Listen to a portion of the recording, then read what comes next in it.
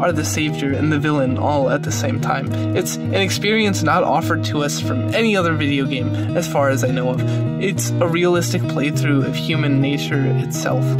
The beauty of video games versus a medium such as books or movies is that in the case of books and movies, you are a passive observer. In a video game, the choice is yours. And of course, that's another obvious observation, but one that cannot be understated. We love this game so much because it gives us a glimpse into ourselves. We play through the battle of good and evil, and we partake in this battle every day within ourselves and in society and with the people around us. Undertale is fundamentally a character study of the self.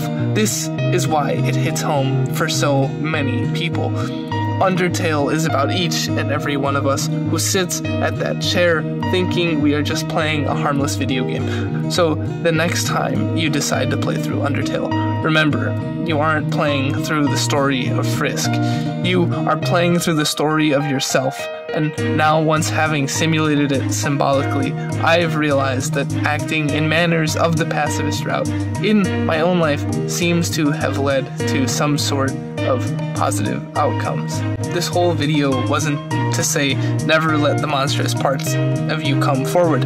The opposite, actually, because sometimes you have to do that. The point I'm making is watch the evil inside of you and use it when necessary to make things better. That's an idea from psychologist Carl Jung. The idea is to incorporate the shadow, as he calls it, or the dark parts of yourself into your personality so that you can become a better version of yourself. And I think that is a fundamental idea in Undertale. And I think that's what it means to have a soul that's uniquely human. It means to understand the darkest parts of your soul.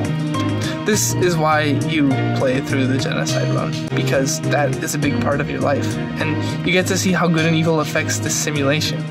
So you get out into the world and do the best you can for yourself and others, and you try to be as responsible as you can.